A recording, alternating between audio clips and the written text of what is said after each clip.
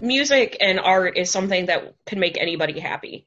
And that's what we need right now is happiness. Green Bay Southwest is stepping outside of the box. This year, they're doing a musical review, Night at the Musical Museum. There are 4 wings inside the museum, taking the audience on a musical journey. An original show featuring an all-girl cast is comprised of different sketches along with musical numbers. With this, it actually gives every single student the chance to have a monologue or a dialogue, have a solo. Students embrace the idea of a musical review. They could even write their own monologues if they wanted.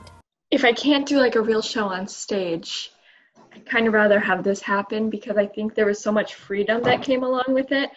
The virtual show is combining pre-recorded and live elements. Students are grateful to be a part of such a unique experience. I think it's just really cool that we were able to put something together.